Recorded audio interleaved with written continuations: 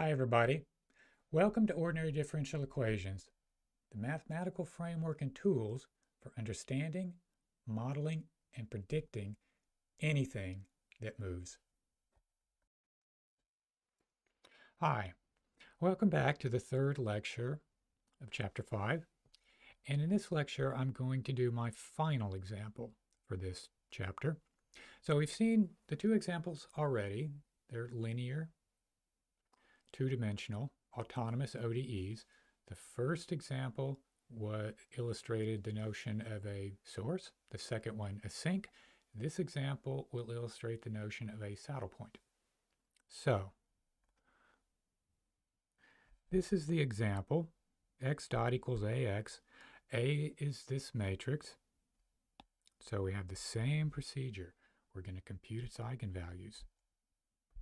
And then eigenvectors corresponding to the eigenvalues. So the usual way, and we find that the eigenvalues are plus or minus root 2. So they're real.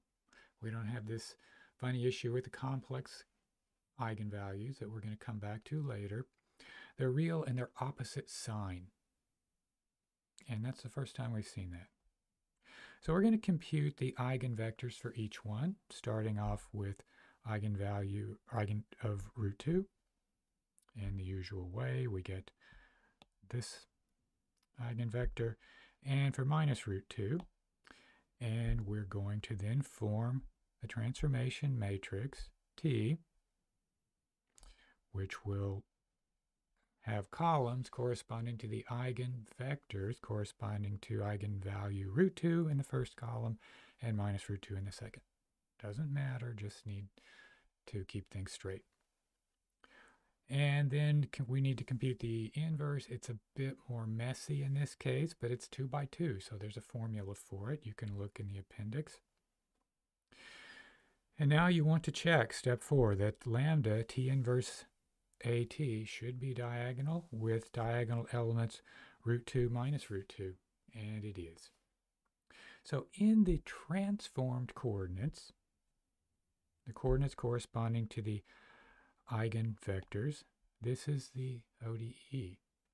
Now, in chapter 2 and 3, we've seen examples of this type of system. You can see that the U2 axis, that is, if you set U1 equal to 0, the U2 axis is invariant. If you start on it, you stay on it. And trajectories on that axis decay to 0 at an exponential rate, e to the minus root 2t. We refer to that axis as the stable subspace. That's terminology that's going to play a big role in the rest of the course. Similarly, if we set u2 equal to 0, u2 dot is 0, we stay on the u1 axis, which is u2 equals 0. And we see that on that axis, trajectories grow at an exponential rate, e to the root 2t. We refer to the u1 axis as the unstable subspace. And if we would draw the phase portrait in this case, this is what we get.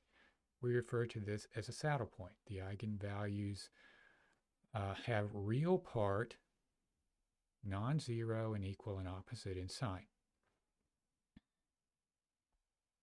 Okay, but, and this is an important point that's coming up next, the original system was given to us in the x1, x2 coordinates. We solved it in these transformed coordinates. Now, if we want to know what the stable and unstable subspaces look like in the original coordinates, we need to use the matrix T, the transformation matrix, and map them back.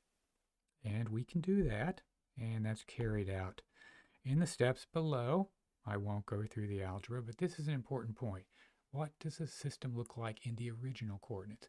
In the first two examples, it really didn't matter so much.